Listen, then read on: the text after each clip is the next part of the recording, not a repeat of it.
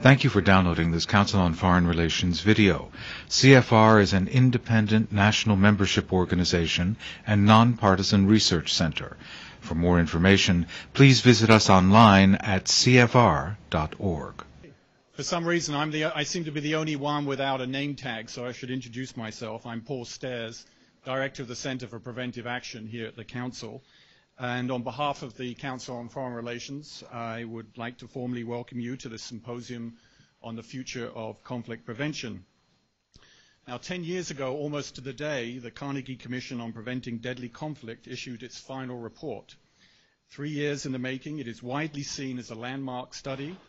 It represented a powerful plea for preventive action and a comprehensive set of recommendations for achieving that goal. And we're honored to have David Hamburg here, who co-chaired the commission, and we're very pleased, David, that you could make it today. The report also galvanized the whole field of conflict prevention and helped define the field, and I think what has now become conventional wisdom in terms of conflict prevention owes much of what the study laid out. In particular, that conflict prevention should not just be about last-ditch efforts to avert violence, that long-term, sustained attention to states and regions at risk was critical to prevention, what they called structural prevention as distinct from near-term operational prevention. That conflict prevention should not just be about military and diplomatic activities. A whole set of initiatives from development assistance to state building were also part of the menu or toolbox of conflict prevention initiatives. I don't know, is this, can you maybe get closer? I'm very sorry.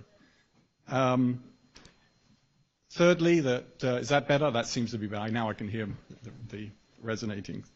Thirdly, that conflict prevention cannot be accomplished by one state or one institution alone. It has to involve a coalition of partners harnessed to a common purpose.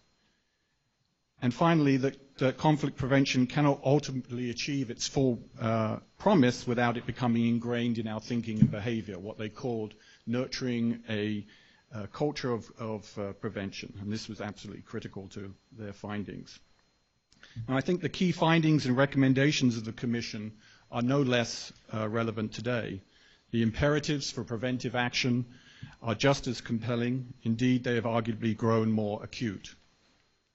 Now, while the incidence of armed conflict has declined in the 10 years since the release of the report, it is hard to take a lot of comfort from these statistics. The costs of armed conflict have been horrendously high over the last decade. Hundreds of thousands, if not more, have been killed and maimed. Millions have been displaced. Heinous atrocities and other crimes against humanity have been committed. Now, looking ahead, a quick survey of the world's hotspots are not exactly reassuring either. Quite the contrary, in fact. If we look at the situation in the Middle East, it is extremely fragile, despite recent progress in Iraq and at the recent Annapolis conference. Some would even characterize the situation as highly combustible. The situation is hardly better in Central and South Asia. The situation in Afghanistan is deteriorating, while the stability of Pakistan lies in the balance. In Africa, the outlook has improved for some, but worsened for others. The main peace treaties in the Congo and the Sudan, where much of the violence has taken place over the last decade, are barely holding up. Darfur continues to be an affront to humanity, while the situation in the Horn of Africa is seriously deteriorating as I speak. The same is true for Zimbabwe. And in Europe, we are hardly out of the woods either. As many of you know, today is the deadline for the report of the Troika, the US, EU, and Russia to the Secretary General about the situation in Kosovo. And the situation in the weeks ahead could become particularly unstable there, if not also for the Caucasus as well. And what about further into the future? There are many troubling questions that we must grapple with. What effect will the likely proliferation of weapons of mass destruction have on international stability over the long term? The same goes for what are often called super-empowered individuals and non-state actors. What about the impact of global warming and resource scarcity that Vice President Al Gore so eloquently warned about this morning from Oslo after accepting the Nobel Peace Prize? And can we be so sure that the era of interstate conflict and great power rivalry is truly over, or coming to an end at least? Now, if we were sitting here 100 years ago, we would probably be comforting ourselves that major war was a thing of the past. Now, will we look back and also wonder what the hell we were thinking about in years to come? Now, while we obviously cannot hope to address all these questions today, we do want to stimulate a debate about whether the US and the international community is really up to the challenge of conflict prevention in the 21st century. We will begin first with a keynote address from the President of the International Peace Academy, Terje Roed-Larsen.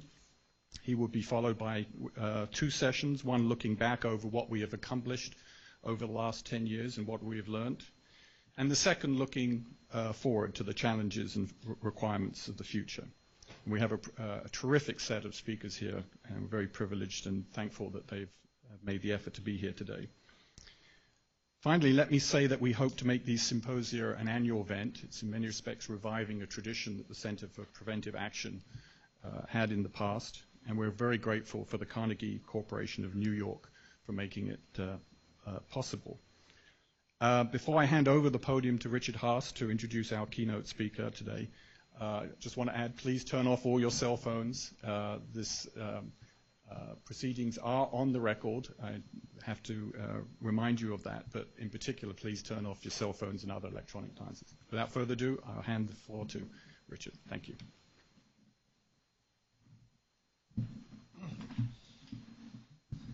Well, let me thank Paul and join in his welcome to all of you to the Council today and to this conference on the future of conflict prevention. The Center for Preventive Action is an important component of this organization. In recent years, many people have come to recognize and appreciate better the link between conflict around the world and security at home. And clearly, conflict brings not simply horrible consequences for those caught up directly in fighting, but it also brings insecurity and the prospect of lawlessness and state failure, things which in turn lead to terrorism, human and drug trafficking, pandemic disease. And the work of this center is to identify and address the root causes of conflict. And central to what we're trying to do here at the Council, given our larger mission of promoting a better understanding in the world and of the foreign policy choices facing this and other governments. Let me say 1 or 2 things also, though, about the center and the people who have been and are associated with it. Today marks not simply the 10th anniversary of the publication of the landmark Carnegie Report, but also it marks a transition here, the welcoming of Paul Stairs as our new director, who arrived here at the Council just a few months ago, and thanking his predecessor, General Bill Nash, for his 6 years of service. Bill, well, stand up for a second. Let people see you here.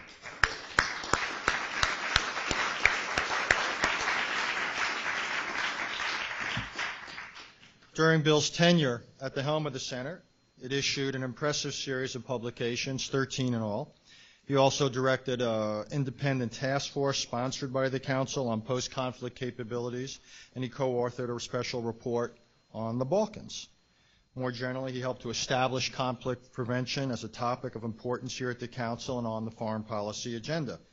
The good news, though, is that Bill, in addition to all that he's done, is staying with us here at the Council as an adjunct senior fellow for conflict prevention, and he'll continue to direct our military fellows program. Paul, who you've just heard speak, or at least after the first few minutes you heard him speak, Paul comes to the Council from the U.S. Institute of Peace, where he was the vice president at the Center for Conflict Analysis and Prevention. Therefore, he is well schooled in what he is going to be working on here. He's got a strong background in the academic world and multiple think tanks. He led a working group on the environment for that formed the backdrop to the Iraq study group. And having him here, I'm sure, will lead to this center building upon what Bill began. And essentially, when we have a 20th anniversary meeting, there'll be that much more to look at. Let me, if I may, delay things just a few more minutes. I apologize for going on so long, and say something about 2 other people. One is General Jack Vessey. Jack has been the chairman of the Center's Advisory Committee. He's been a longtime member of this Council, He has been someone who has given the lion's share of his life to public service in and out of uniform. It's interesting that it's someone who has his background, someone who wore the uniform in the United States military for all those years, who is probably the most eloquent and committed person I know on conflict prevention. And for those of you who think that's an irony or a contradiction, trust me, it's not. In my experience in government, it's precisely people in uniform who often are the most ardent when it comes to conflict prevention, if only because they are the ones who have to deal with failures in conflict prevention. Jack couldn't be with us today, but asked me to convey his good wishes and respects to one and all. Jack couldn't make it, but I am particularly glad, though, to see Patrick Byrne here today. Patrick's another long-term council member, and he and his family have provided invaluable support to the Center for Preventive Action, in particular, by helping to establish the chair named after John W. Vessey, and the current chair now, and the chair is currently held by none other than Paul Stairs. Let me also thank the Carnegie Corporation for its past and present support, Vartan Gregorian, and also we're thrilled, and I'm thrilled, that David Hamburg is here today and will be with us on the first panel. It's a great event, as Paul said, looking backwards, looking ahead, and it seems to me entirely right for where we are, because alas, there's no shortage of material for this subject. Our keynote speaker is Terje Roed-Larsen. Terje is the fourth president of the IPA.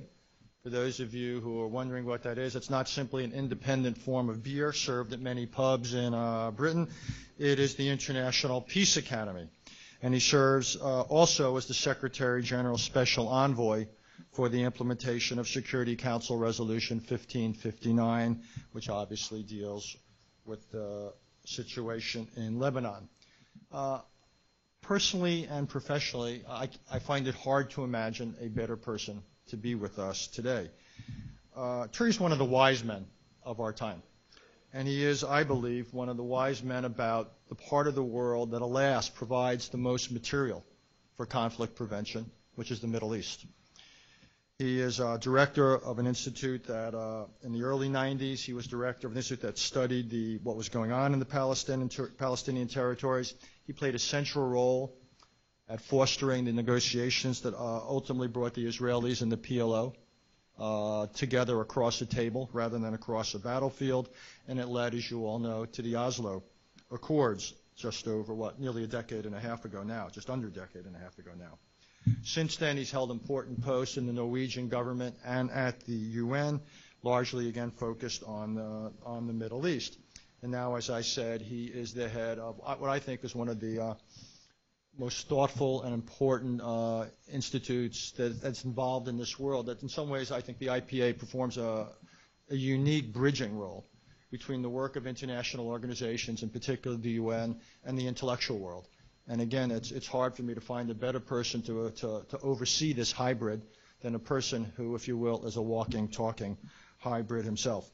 What we're going to do today is Terje is going to speak from here for 10 or 15 minutes about the larger subject. Then he is going to have to submit to some of my questions for a few minutes. We'll do that from up there. And then we will have a larger conversation involving you all. Mr. Roed-Larsen.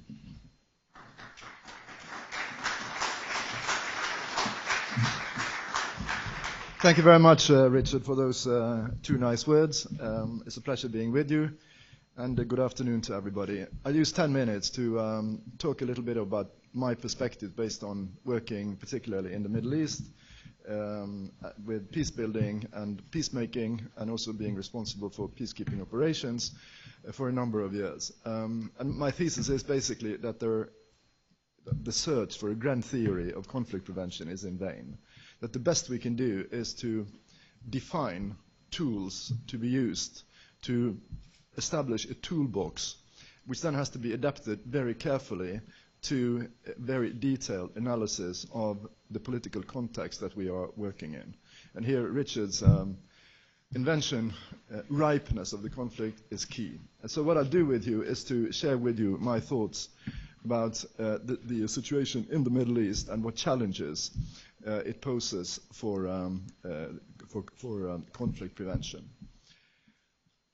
If we go back over the last many decades, there was one conflict which defined all the sub-conflicts of the Middle East. There was the center of gravity for everything. That was the Israeli-Arab conflict. My thesis is that this center of gravity doesn't exist anymore, rather that there are 4 independent epicenters of conflict, each with its independent dynamic, and has to be understood first as independent conflicts, but also that these are getting more and more intertwined. And the 4 are, of course, the Iraqi issues, the Iranian issues, the Palestinian-Israeli issues, and the Syrian-Iranian-Lebanese issues.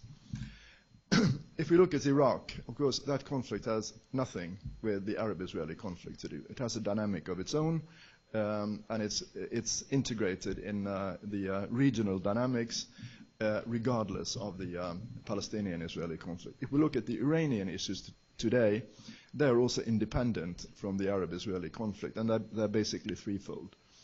First is, of course, the perception, still after the U.S. intelligence assessment, the perception, particularly amongst key Arab players in the region, that indeed they are pursuing a nuclear capability. This might be wrong, but the fact is that the perception is there, and it's the perception who drives action. And then, secondly, since this is the perception, this perception, in my opinion, will lead to a collapse of the NPT, the Non-Proliferation Treaty, because there's no doubt in my mind that other countries in the region will indeed pursue the same goals, which will lead to a de facto collapse of the NPT, with enormous consequences for global peace and security.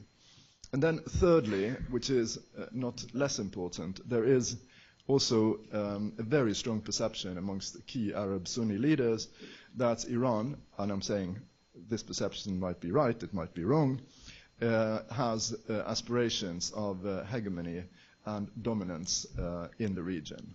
And for many of them, this has now become the dominant conflict. As one Arab leader said to me the other day, I've come to realize I've been fighting against the Israelis all my life, but I've come to realize that this is actually just a real estate dispute.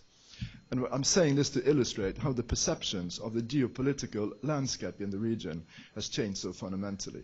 And if we move our eyes to Lebanon, for the government coalition in Lebanon, their main struggle now, it was they perceive as aspirations of hegemony and dominance, partly from Iran, but particularly from Syria. Rightly or wrongly, but it's very strongly the perception. So the reason why I use a bit of time to this is to basically say the whole geopolitical landscape of the region has changed fundamentally. And this is why, and it's incredibly important for us who are analysts and policymakers to realize this change, because it means that you have to use different tools in order to address the issues. Many would also say that all these 4 epicenters of conflict in the Middle East, that they are getting more and more intertwined.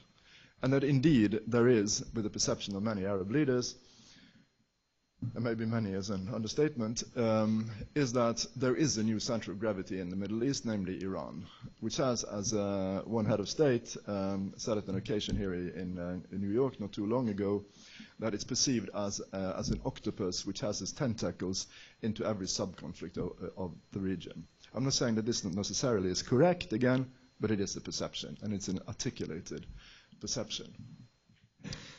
This makes it, if indeed true, and also the very perception of these dynamics, makes it probably more difficult now to resolve any of these conflicts than at any time before in the history of the conflicts, because they're intertwined. Because if you look coolly at this, it is very hard to resolve one of these epicenters of conflict without resolving all of them. And this is the kind of magnitude of the challenge now. I do believe, for instance, I worked with, as Richard mentioned, with Oslo in 92 and 93. I do not think that Oslo would have been possible today, because the conflicts are so intertwined. They have to be addressed in parallel. But when this is said, and let me then say a few words about the kind of tools which have been used in the Palestinian-Israeli conflict. I mean, Madrid was the kind of first major attempt to do it. In my opinion, Madrid was a very important event, but it was only an event, because the process, and I was a part of it, failed completely. It didn't deliver anything. And then Oslo came in as an alternative, because what Madrid was, it was overt diplomacy, and it brought in, as you may recall, a particular set of actors, which was the Palestinian Jordanian delegation, where people who were associated to or members of the PLO or Fatah were banned from being in the talks, which was a major mistake because it was impossible to make a deal without bringing the leadership of PLO with Arafat in Tunis on board, because they had blocking power on anything, and it was kind of completely beyond them to allow their de facto representatives from Jerusalem and Gaza to make a deal, because it would mean the end of the PLO. And this is what we saw in Oslo. You can't make a deal without going to Tunis, and this is precisely what we did. What we also saw was that the Madrid process, as it played out in Washington, turned it into a kind of rolling press conference where the Israelis were speaking to their electorate and the Palestinians were speaking to the Arab street, and they were speaking less and less to each other. So what we did was the opposite. We made very small delegations. There were only three, maximum 4 on each side, and usually only 3. We insisted it should be the same people, that they should not stay at different hotels as they did in Washington, basically live together and go through a period of, and this is the tool again, of pre-negotiations, where the only goal is to create personal confidence and to try to be helpful in producing a belief that there is some kind of a way to go about it, and which became the idea of the Declaration of Principles, a completely different way of working, 2 different architectures of a process. Oslo, of course, was not a peace agreement. It was the first roadmap, because what it actually does is just designing a road towards a possible peace, saying it should take 5 years. No, it's taken 15 to reach the end goal, and the end goal wasn't defined in there because they couldn't agree on the notion of a Palestinian state. So then both Rabin, Peres, and Bibi Netanyahu actually followed the gradualism of Oslo. Ehud Barak, when he was prime minister, broke very radically with this whole approach. He left the gradualism and approached something which might be called totalism. And I remember I came to him the day after he won the election that year, and to his house, and I asked him, so Ehud, what are you going to do? So he laughed and he looked at me and said, I will do it exactly opposite of what your Oslo guys did. And then he used a kind of funny metaphor. He said, you see, because what we have in front of us is an ugly dog. And then you have to analyze it, and you have to find out why is it ugly. And what we see is that it's ugly because it has an ugly tail. So what do you do then? He said, of course we chop off the tail and we beautify the dog. But he said, but not like a salami, like you Oslo guys did it. We have to do it in one chop. I would make peace with Lebanon, Syria, and the Palestinians, and end of conflict in one go. Admirable. And I agreed. But it failed miserably and led to 7 years of violence. And this is a very important point and highly relevant to the process which is ongoing now, the Annapolis process. That is that when you start a process like this, it's very risky. Because if you fail, you do not go back to status quo ante. You make it a lot worse. Because what you are doing is making a competition, saying, we believe the negotiating table can resolve the conflict. And then the other guys, they're saying it's only, which would be Hamas in Gaza, would say, no, it's only resistance, as they would put it, the barrel of a gun, which can do it. So if you fail with the negotiating table, then the alternative for many will again be the barrel of a gun. And this was precisely what happened after Camp David. So I think it was Karl Marx who said that history repeats itself first as tragedy and then as comedy. But this is risky business, and it's very, very, very serious business. And this is also, I think, in many peace processes around the globe, there is very little institutional memory of which tools are effective in which kind of situations. Ariel Sharon chose another strategy, which he himself actually termed as unilateralism. He pulled out of Gaza without negotiations. In my opinion, admirable, but it was done the wrong way. The architecture of the process was wrong. Because when you pull out unilaterally, then the guys with the guns can say, you see, the guns work. Because then you can't argue. It was a negotiating table. So actually, this weakened Abu Mazen and his allies and strengthened Hamas, and in my opinion, paved the way for their de facto coup d'etat in Gaza. Again, the tools. You have to have an eye for the landscape to understand when it's ripe and when it's not ripe, and you have to use the right tools. And if you use the wrong tools, it goes bad. So again, shall it be done overt? Shall it be done covert? Shall you start with the ceremony, Madrid, Annapolis, or shall you do it secretly and end with the ceremony, like Clinton's 13th of September ceremony at the White House lawn with Yasser Arafat and Shimon Peres and Yitzhak Rabin? These are completely different ways of doing things. But what is pretty shocking to me is that it seems as if every new set of negotiators, they try to reinvent the wheel once again and doing exactly the same mistakes, even if the history here is only 15 years. I think I will end on that note. Thank you.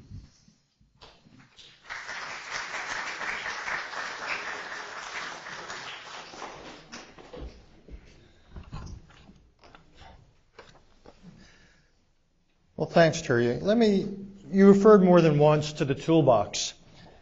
We have an affirmative action program here at the Council where we've tried to increase the number of carpenters in our midst. What is in your toolbox? What do you think is in the conflict preventers toolbox, or needs to be? Let me illustrate by maybe first the Israeli-Palestinian issues and then the Syrian-Israeli issues.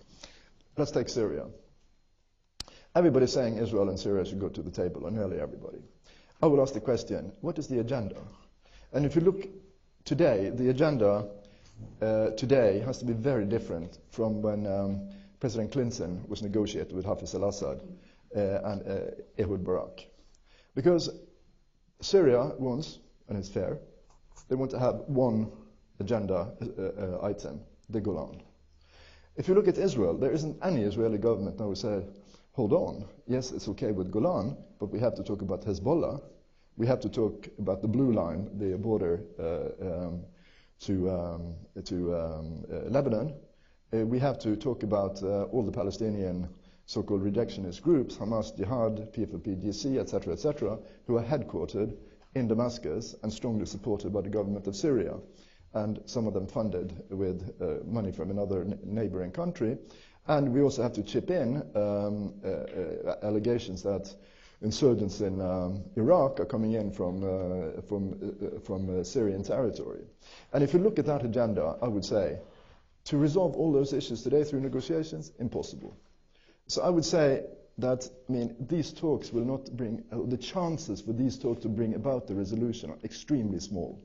But if you start negotiations and it collapses, it might pave the way, worst case, for a war.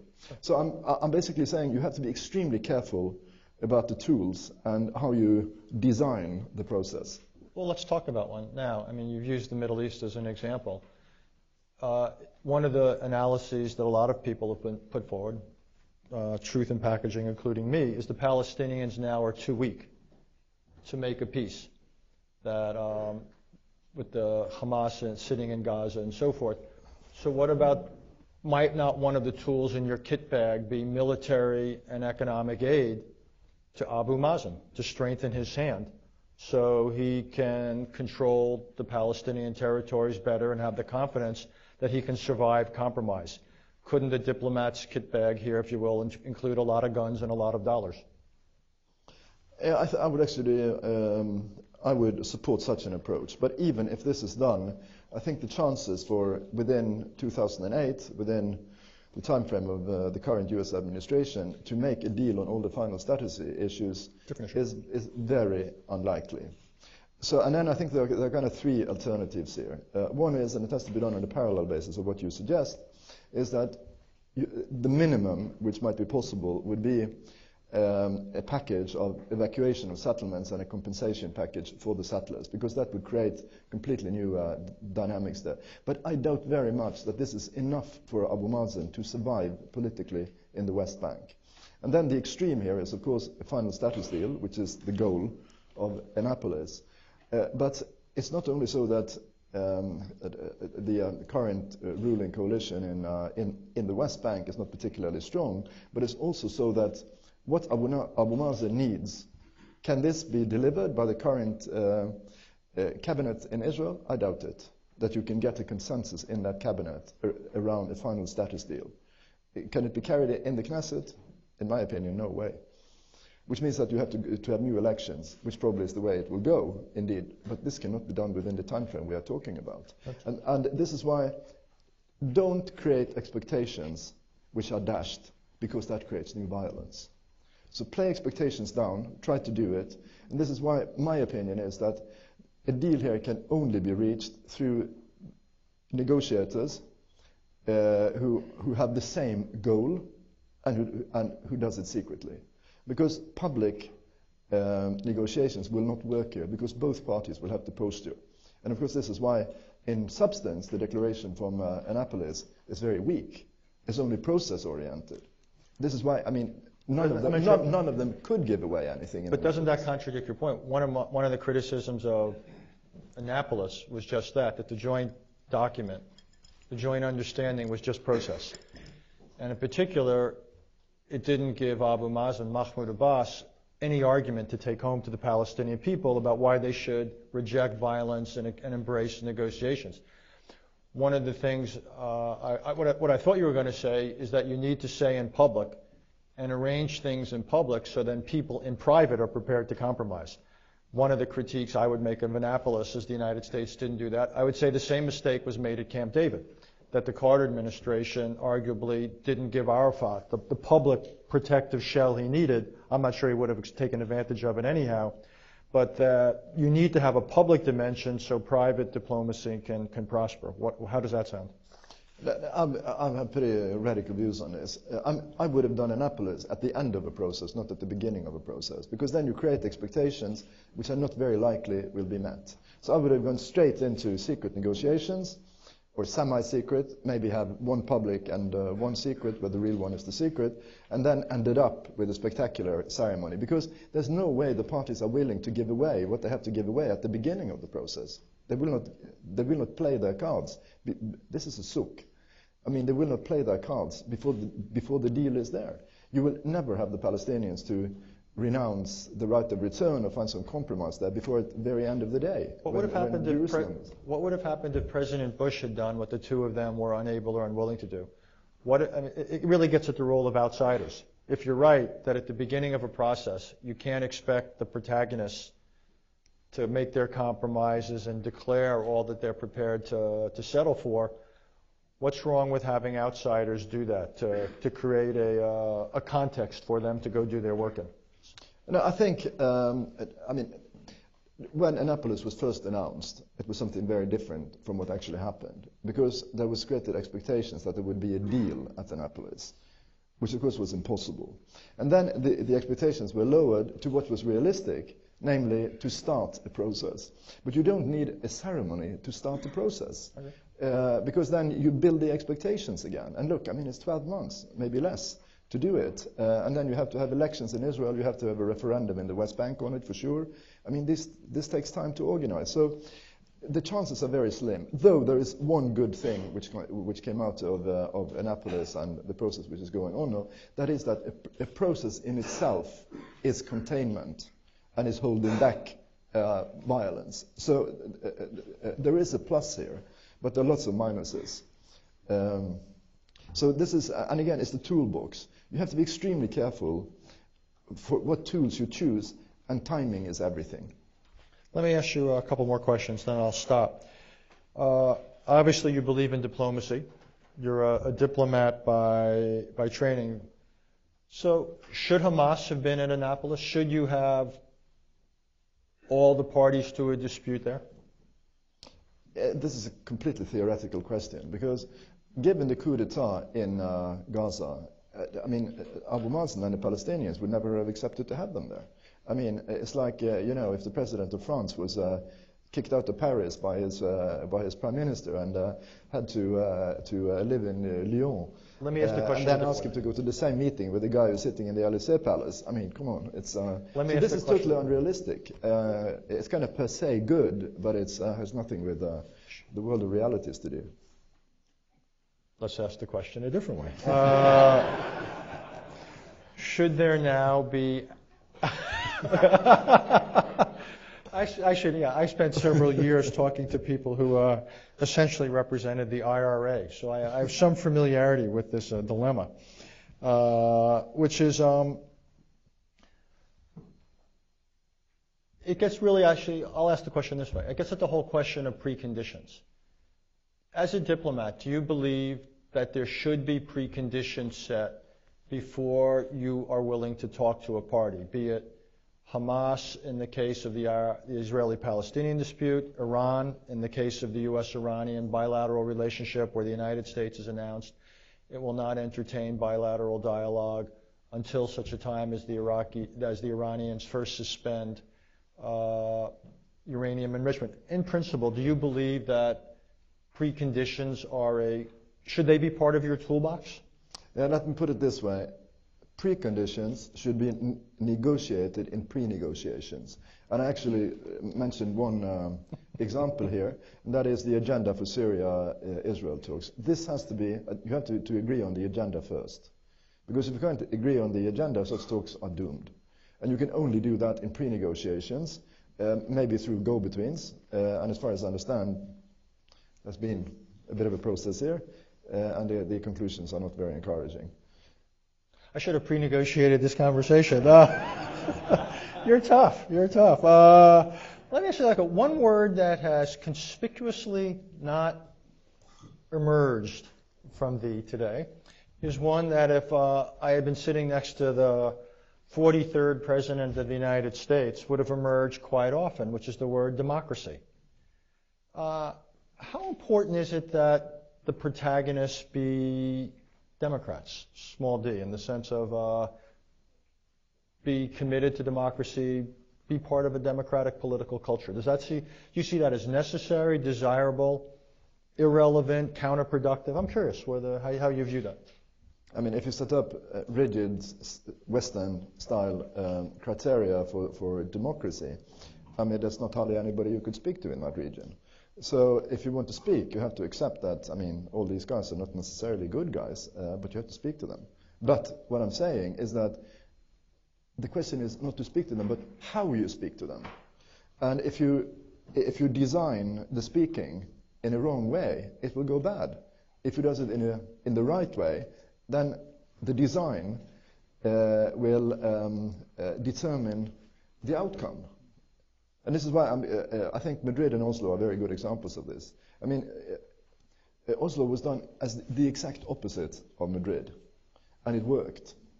And let me also add one thing here, and that is the kind of three buzzwords here. It's peacekeeping, peacemaking, and peace building.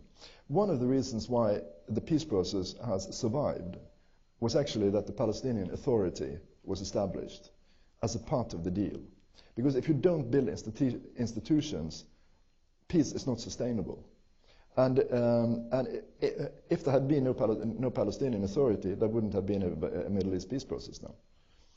So, and this is a completely new chapter I'm opening up here now, but this is also incredibly important here, because in a way Oslo has survived as an ideology, the two-state solution, which has conquered the majority of opinions on both sides, and conquered both the political elites of Israel and the Palestinians. Look at it. Ariel Sharon actually went further than Yitzhak Rabin. Yitzhak Rabin never spoke about the Palestinian state, and he didn't want the Palestinian state. And I know it for a fact.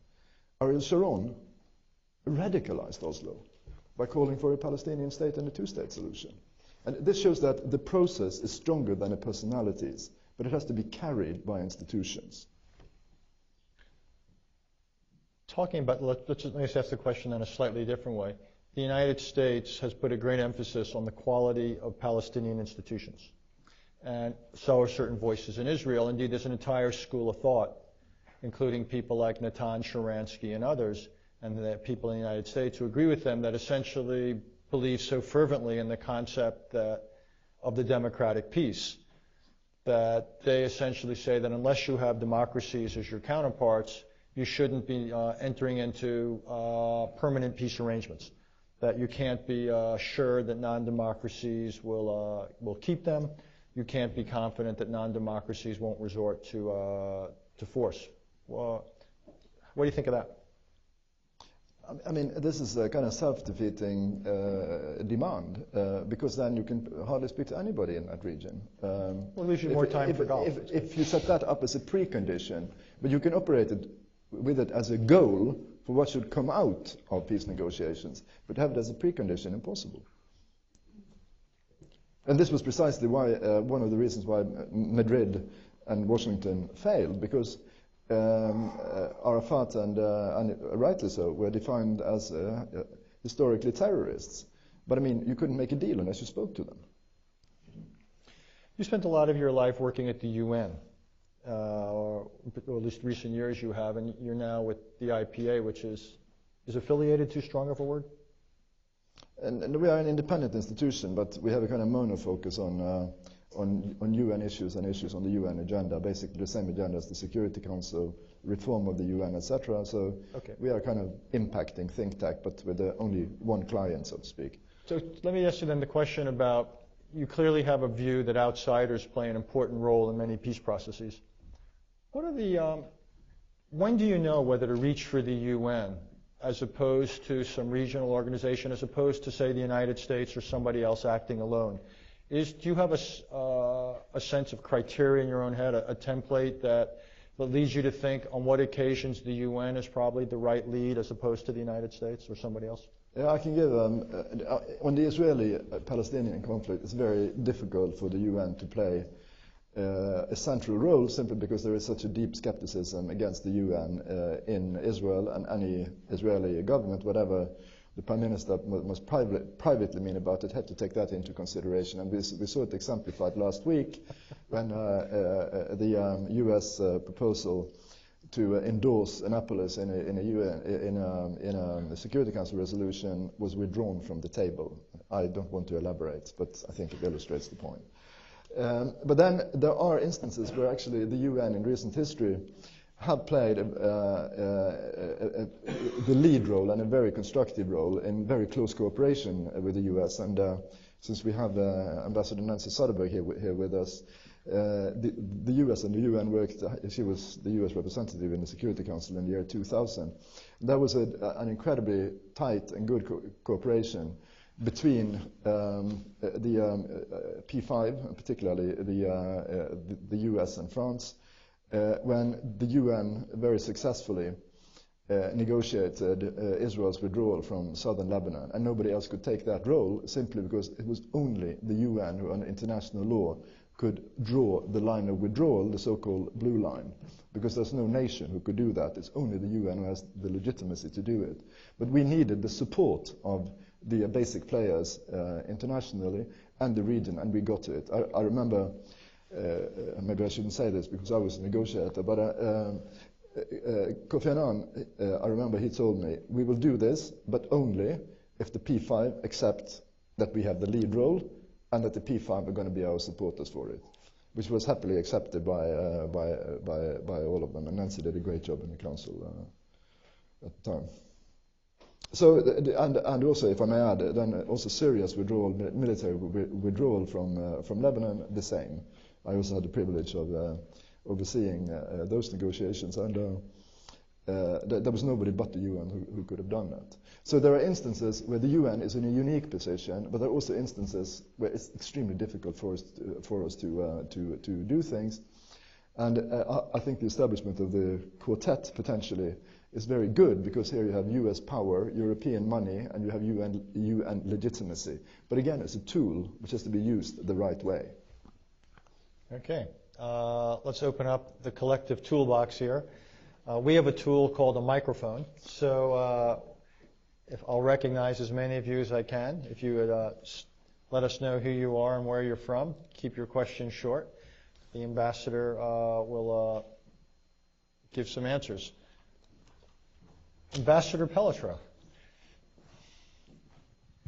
Bob Pelletreau, American Academy of Diplomacy. Terje, what's your view of the role of NGOs in conflict prevention? As sponsors of Track 2 discussions, as developers of various projects that build confidence, where does NGO activity fit in your toolbox? Actually, they are very much at the center of my toolbox, because there are instances where NGOs, like research institutes like the Council, like IPA, can do things which no government can do. And you can do it in cooperation with the government. And actually Oslo is a case in point here, because the Palestinians and the Israelis, when they started Oslo, it had to be completely secret, and so secret that they did not want the government of Norway to facilitate it. They wanted a research institute to facilitate it, because then there was deniability, because they could say it's only an academic exercise. So actually the first drafts of the Oslo Agreement was written on the stationery of my previous research institute, FAFO, so that they could have the deniability, saying, look, we were just at the seminar. So actually all the facilitation from A to Z was done by this NGO, but with the full support and knowledge, of course, of the government, and the foreign minister, of course, was briefed on every detail. For instance, I can tell you it was Foreign Minister Stoltenberg, who you know very well, who was foreign minister for the first part of the Oslo process, and then Mr. Holst for the second part. Stoltenberg never met the negotiators on either side. I mean, there is this niche which is very, very, very important. I could give you other examples as well. Sure. Tony Shays. We have a microphone coming your way. Tony Shays, Fletcher. How could preventive deployment have worked better in Lebanon, and would it have been a good idea at the time the unfortunate deployment took place? That's a hard one.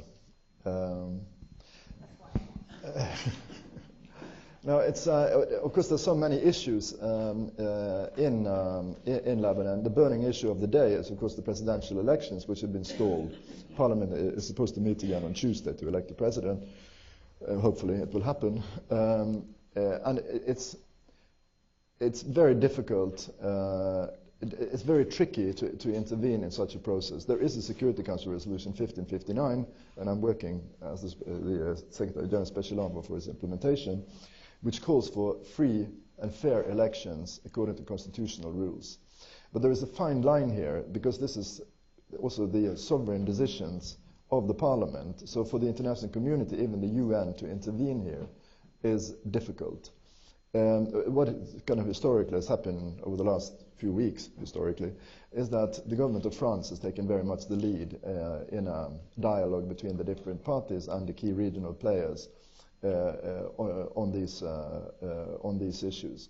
But it's incredibly difficult, because there's this, you have to tread on this very fine line. So I accompanied the Secretary General just a few weeks ago to Beirut, where we spoke to all the key players, and it is really difficult, because and here it's the democracy issue again, because if I may use half a minute on it, it's because the Constitution calls for a secret ballot where the president has to be elected by 2/3. But there is also a para saying that if this doesn't work, there can be a second ballot where there's only half plus one absolute majority. But what the government coalition, who has more than absolute majority, they are afraid that if they indeed do take this step, that then it will unleash a civil war. There is also another para 74 in the Constitution, which says that if the presidency is vacant, then Parliament has to meet, and there's no requirement for a quorum. So anybody who shows up can elect.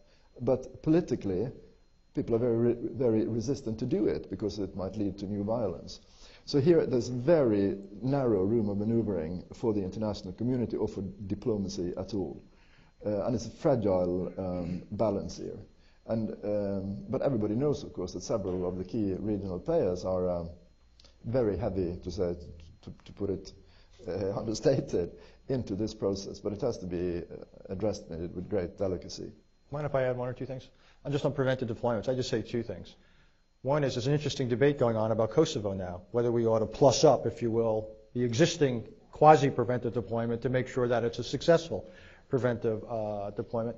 The other situation that comes to mind is not so much a preventive deployment, but I think it makes the larger case that either you need to keep a peaceful situation peaceful or make a non-peaceful situation peaceful if you're going to succeed.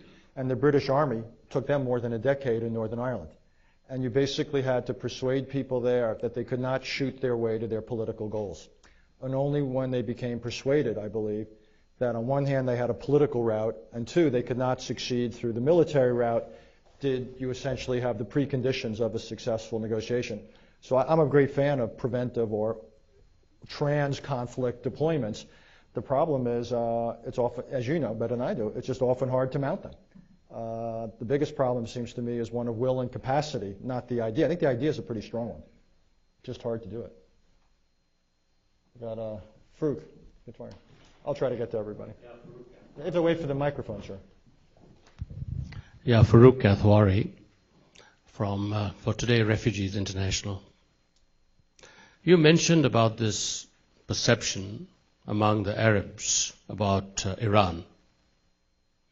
How much do you think that perception is within the ruling classes, and how much of it is within the general populations?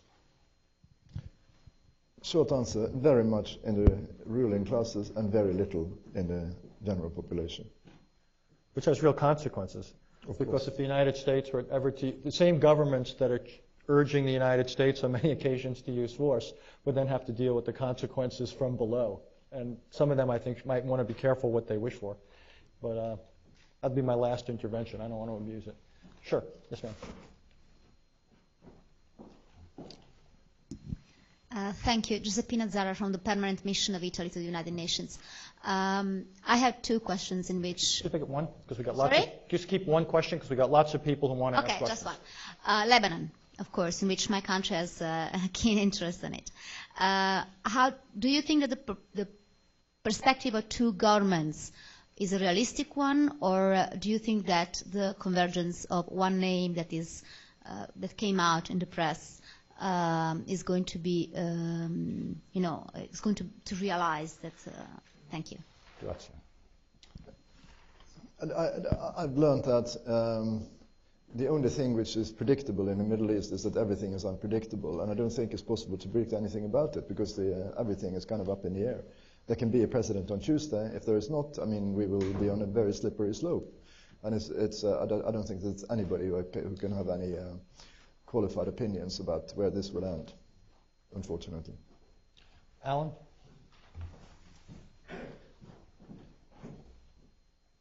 Thank you. Alan Hyman, Columbia Presbyterian. In '91 in Madrid, the leaders who were represented were perceived to be strong leaders. In '93, in September on the White House lawn, the three leaders were also perceived to be very strong leaders for their own people. Now we all recognize there are no strong leaders anywhere. How does that affect negotiations? Terribly. Terribly was the answer. You want to say one or want to elaborate? Why? I kind of touched upon it when I talked about what Abu Mazen needs. Abu Mazen needs very clearly now to demonstrate to his people that the negotiating table works better than a barrel of a gun, and that's quite a challenge. Which means that it's only a very good deal which can help him. Then on the other side you have Olmert and a very mixed cabinet.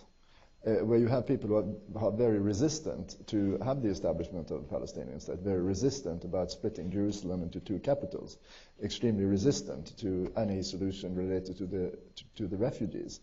So I think, as I said earlier, I think he will have to, if the deal is a good deal for Abu Mazen, then I think Olmert will have to take it to the people through elections.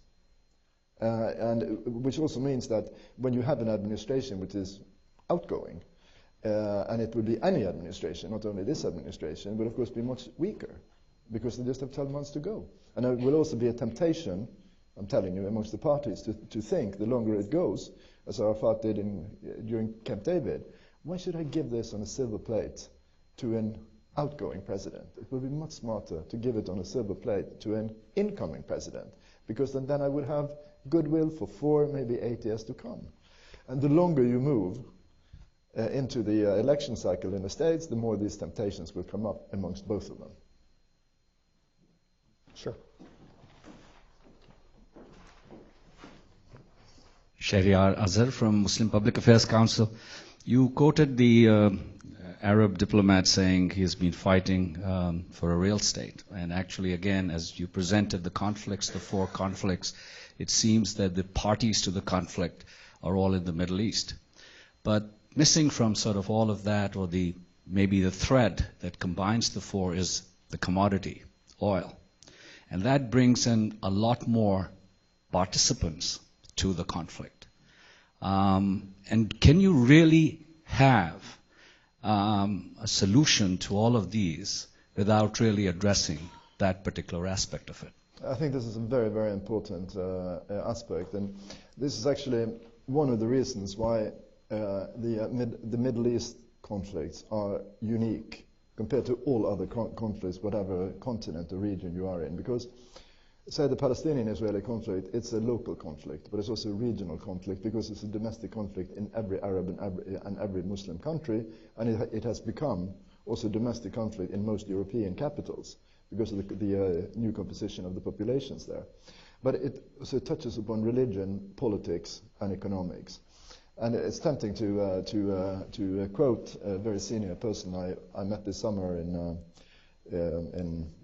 OSCE in Vienna, who looked at me. We were talking about these issues, and he said, you know, if a regional war breaks out in the Middle East, which is not unlikely, he said Europe will be the second victim, and Gazprom will be the overlords of Europe, simply because all of Western Europe, with the exception of Norway and UK, will be completely dependent on energy from Russia. So I'm just illustrating a point, which means that, I mean, if there is a war in this region and it goes bad, then it will not only change the economics of the globe, it will change completely also the global power structures. And this is why, I mean, you have many conflicts in Africa, which are very difficult, very dangerous, very fragile, but they don't have impacts like this. And this is why, this is the uniqueness of the Middle East conflicts, and this is why it's so imperative to resolve them. My own opinion, if I might volunteer, is that, but this has to be long-term, that for the Middle East, you do not have a regional organization in the Middle East. You have the GCC, you have the Arab League, but it doesn't encompass Israel, it doesn't encompass Iran. And unless you have an institutionalized security structure in that region, it will be on the brink all the time. But to establish this in the near future is impossible, because you will never, it will be very difficult for many of the Arabs to have the Iranians on board an organization, and to have the Israelis and the Iranians on board. But I mean, if you look at what is needed, this is what is needed. But it's a pie in the sky to do it tomorrow, but my opinion is that this must be the longer-term goal.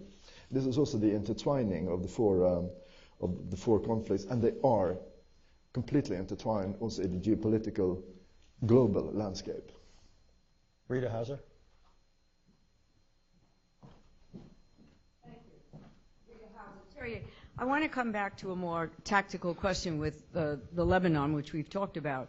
The Security Council, under pressure from the U.S. after the Hariri assassination, adopted a Chapter 7 resolution calling for an investigation and a tribunal. The tribunal hasn't been established yet. The investigation's ongoing. The obvious aim was to find out, I assume, who in Syria was responsible for this. Assuming that one comes to that conclusion, how do you proceed from there? Or put another way, does the quest for justice, sometimes done prematurely, interfere with the peacemaking process? I have to tread very carefully here, firstly because Rita is my boss, she's my chairman, and then secondly, this is a very tricky issue, also because there is a special investigator for the murder of Hariri, and I think 16 or 18 other assassinations and assassination attempts in Lebanon over the last 3 years, all against politicians, journalists, and trade union leaders who were staunchly anti-Syrian. And of course, this is an extremely sensitive subject. Mr. Brummels delivered his last report to the Council actually last week. But he has chosen not to reveal what kind of findings he has to the Security Council, because he says the right address for that is the International Tribunal, who will be established very shortly. And then they have to assess the evidence which is there, and then take the necessary steps. I am not privy to the details of what Mr. Brummels has amassed of evidence, and if I had it, I couldn't talk about it publicly. So, but this is of course a very, very sensitive issue, and indeed there is a debate precisely related to your question there, which is the collision between sometimes between the quest for justice and the quest for preventing deadly conflict. It's a strange paradox, and there were also some recent cases in Africa have very similar traits, and of course I can just say Libya and Lockerbie, and so this is a real dilemma, and as we move towards the conclusions being made public, I think this will become higher and higher on the agenda, that indeed there are very hard choices to be made here. Word dilemma is overused. This is a place that is not overused. It actually also has come up a lot in the South Africa example. How much should that be an example? And how much is justice after the shooting stops? Is the pursuit of that, can it ease, if you will, solidify crisis or conflict prevention, and how much can it actually become a problem for it? Because it can keep certain wounds, shall we say, from healing. It's an interesting debate, and several, including it's going on in Northern Ireland now. It's an interesting debate. We've got time for a few more questions, comments. Mr. Byrne. You spoke of tools applied to detailed political analysis. I would have thought that Lebanon presented an ideal opportunity for that with the Dive Accord, because the Dive Accord calls for ultimately reforming the electoral law and the militias laying down their arms. And the U.S. has never really pushed hard for that. And could you comment on that approach as opposed to 1559? Actually, it's exactly the same, because the Dive Accord, the very language in 1559 is actually taken directly from the language of the Dive Accord. So the Dive Accord calls for the disbanding and disarming all Lebanese and non-Lebanese militias. This is verbatim, and it's exactly the same sentence in 1559. So, which has made it as a kind of interesting point, because when I started going to Lebanon on behalf of the Secretary General to implement this resolution, they were basically saying we don't want to speak about 1559, but we can talk about Taif. And of course, I just said I don't care what you call the baby. So if you call it Taif, it's fine with me. I can call it 1559. You can call it Taif. But and this is in a way the beauty of 1559. It is not an international intervention, because it's a complete replica of the demands which are in the Taif agreement, particularly related to the Syrian military withdrawal, and also the language concerning the disbanding and disarming of militias. And of course you have kind of language debates here, where Hezbollah is saying we are not a militia, we are a resistance movement. So it's these two are completely intertwined, 1559 and Taif. You said something, Terry, when you were in your opening remarks, where you talked about the lack of institutional memory and the tendency of policymakers to take approaches as if they had never been taken before. Two questions. Do we need more of a museum of negotiation than we now have? And second of all, I'm just out of curiosity, what is your sense of the best way to train people in this? Is it to steep them in the details, say, of Lebanon and Israel and Palestinian politics, economics, culture, what have you? Or do you think there is something to be said for negotiation 101 that ought to become a staple for people in your business? My belief is that the best negotiators I have met are those who have a very good academic training, because you have to be able to conceptualize when you negotiate and be innovative on the ways to design the process and also on the substantive issues. So there is a need for a very strong academic training there. But on the other hand, you also need learning by doing. You can't learn this only by reading a book or listen to a lecture. You have to do it. And this is why, I mean, there is a toolbox here. The amazing thing is that, I mean, even very well equipped foreign ministries, they don't seem to have archives because they keep repeating the same mistakes, and it's completely unnecessary because you could just go into the archive and see what worked and what didn't work. And amazingly, I mean, the same mistakes are being done again and again. Of course, there are some foreign ministries who are exceptions here, but not that many. Just as an aside, I remember showing up my first day of work for the previous President Bush, and every file drawer was empty at the National Security Council because everything had been carted off to presidential libraries. So you literally started off with a clean desk, shall we say, without a manual for how to proceed. Mr. Sorensen, I think I saw your right hand somewhat raised. Wait for Ted, you got a microphone heading your way.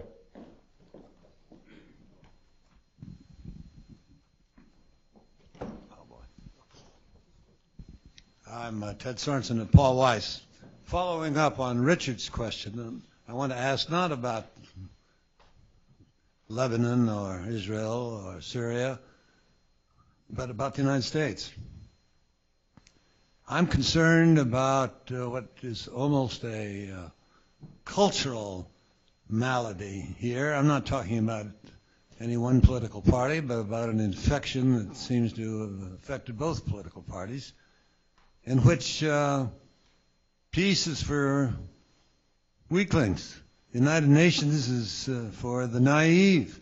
Negotiations are soft, and so on, which makes you a voice in the wilderness, that makes the International Peace Academy a lonely outpost, and so on. What could be done about that? To some extent, I think it's true in Israel as well, but that's a different question. No, I think the efforts which are being done in what is now called the Annapolis process are actually admirable. But it would have been much better if it happened 6 years ago, because then it would have been a real chance. But of course the cards were also very different at the time, because then you had a Prime Minister of Israel who was standing for unilateralism and not negotiations, and you did not have Hamas controlling Gaza and a kind of clean Abu Mazen sitting in the West Bank who's easy to talk to. So it's a kind of a little bit unfair criticism, because the cards are completely different today. And in a way, the geopolitical landscape today represents an opportunity for the Palestinian-Israeli conflict. But it is also very difficult, because in the neighborhood you have not only peacemakers, you have also peace breakers, because there's nothing in it for them. There will be a temptation to be spoilers. And you also have kind of conflict entrepreneurs in the region who thrives of keeping the conflicts alive. And if there is a will to spoil, I think there is a capability to spoil. And this is why I'm saying the chances are maybe slim, particularly if you go for what is needed, the establishment of a Palestinian state, the two-state solution. And it's very risky, because if we fail this time, it might be the last time it's possible to attempt to establish a two-state solution. And then we might go back to scratch again, where it will be non-state or one state. And that will be a hopeless debate. And we will be stuck with it for decades. This is why there's so much at play here. So this is why I'm very conservative on this, because to take huge leaps here are enormously risky. You have twice, at least to my count, been quite critical of the Israeli unilateral withdrawal from Gaza. And I expect a defender of it would say it wasn't their first choice, but it was their only choice, because the alternative was staying. That if you basically said we need to negotiate our way out of Gaza, we'd still be there. How would you answer that?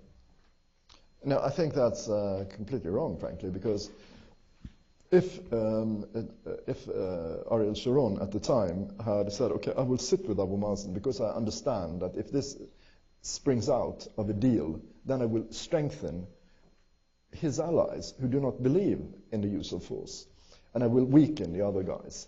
I think there was a complete disregard of the dynamics in Palestinian society. And I think, so I mean, it's always a good thing to leave occupied land. But again, it's the architecture, it's the way you do it. So they did it the wrong way, which paved the way for more violence and paved the way for Hamas's power grab in Gaza. So it's a tragedy.